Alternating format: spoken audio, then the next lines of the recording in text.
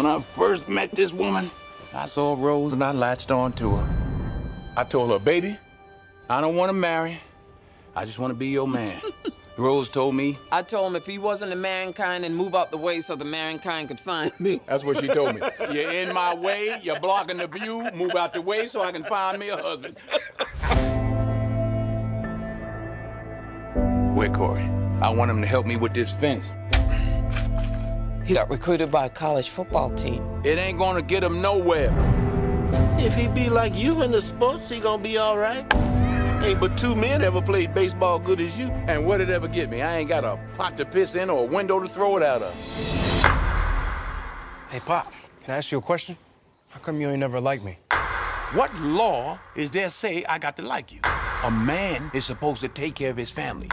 You live in my house, fill your belly with my food, put your behind on my bed because you're my son. Now, don't you go through life worrying about whether somebody like you or not. You best be making sure they're doing right by you.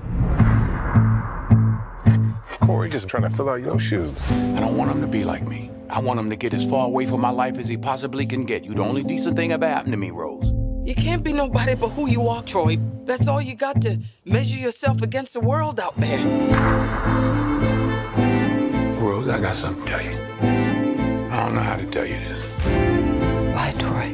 Why? You ought to know it's time. I don't want to know, damn it! What you ever given me? Your feet, them bones that pumping hard. You never done nothing but hold me back, afraid I was gonna be better than you. Everything that boy do, he do for you. It's not easy for me to admit that I've been standing in the same place for 18 years. Well, I've been standing with you. I got a life, too. Don't you think I had dreams and hopes? What about my life? What about me?